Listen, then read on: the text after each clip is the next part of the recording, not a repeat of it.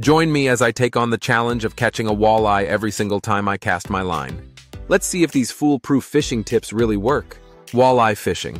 It's a popular sport among anglers, and for good reason. These delicious fish put up quite the fight when hooked, making them a thrill to catch.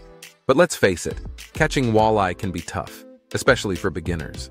One of the biggest challenges is finding the right location. Do you fish in shallow water or deep? Do you look for structures like rocks or weeds? It can be overwhelming, especially if you're new to the sport. Another challenge is selecting the right bait. Do you use live bait, artificial lures, or something else entirely? And what about the right tackle? It's enough to make your head spin. Then there's the issue of timing. When is the best time to go walleye fishing? Is it early morning, late evening, or somewhere in between? And what about the different seasons? Do you need to adjust your strategy depending on the time of year?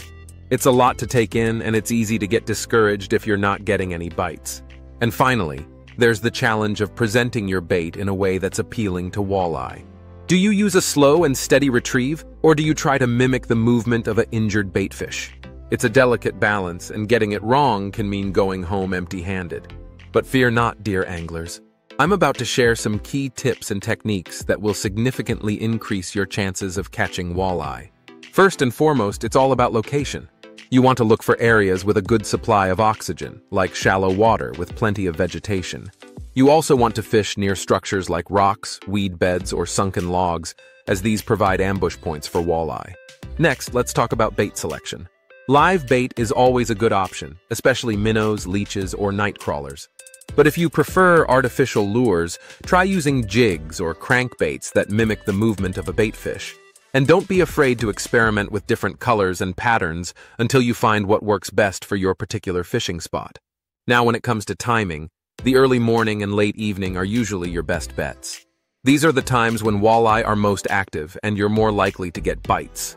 And as for tackle, make sure you're using a medium-light to medium-heavy action rod and reel combo, with a line that can handle at least 10 to 15 pounds of pressure. Here's a powerful fishing technique that can significantly increase your chances of catching walleye. Try using a weedless jig with a curly tail trailer. This setup allows you to fish in areas with heavy vegetation, and the curly tail trailer gives your jig a more natural movement that walleye find irresistible. And the best part is, it's relatively easy to set up and use. By following these tips and techniques, you'll be well on your way to catching walleye every time you cast your line. Remember, it's all about understanding the behavior of these fish and adapting your strategy accordingly. With a little practice and patience, you'll be hauling in walleye in no time. I hope these tips will help you in your quest to catch more walleye. If you've got any fishing stories or tips of your own, please share them in the comments below. And if you're new here, consider subscribing for more fishing tutorial videos and tips.